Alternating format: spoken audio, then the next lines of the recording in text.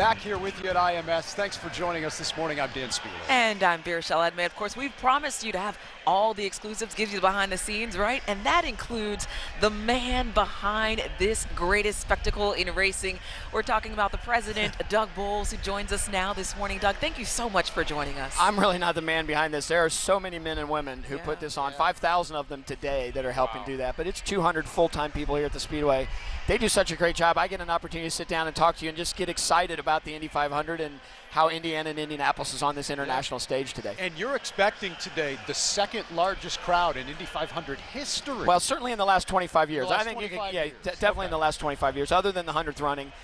This is really going to be a big crowd. We are fired up about it. I think people are excited to be back. You can feel it in the traffic. I mean, it is a big deal. We're going to be more people here today than live in the entire city of Cincinnati. Wow. Which is pretty cool. Wow. And like you said, this is an international spectacle, right? We have people from all over, and the stories they tell about the traditions and why they are so rooted to being here are so moving. So for you personally to be here in this moment right now, what does it feel like? It's an emotional moment, honestly, especially after the last 3 years. It is the fans that make this place special, and not having them in 2020 was really painful, and even last year at that reduced capacity was difficult as well.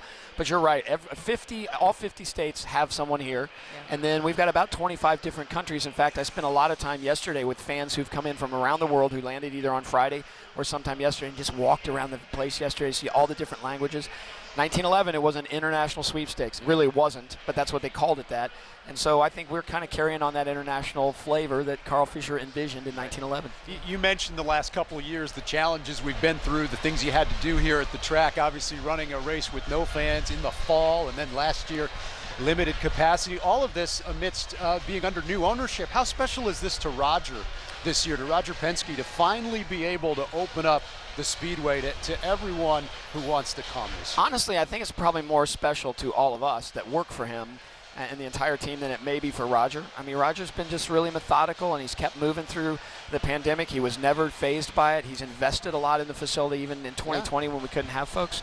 So all of us want to put on a great show so he can see this place full as owner of the Speedway. I think for him, it's just business as usual. He's just thinking about the little things. Talked to him a couple times today, just little details he wants to fix and things I know we'll hear about afterwards. He just wants to make it better every time we come here. Hey, perfection is great, right? Absolutely. So let me ask you one quick question here, because as you mentioned, it is the first time we're seeing a full capacity crowd, and a lot of people are coming internationally.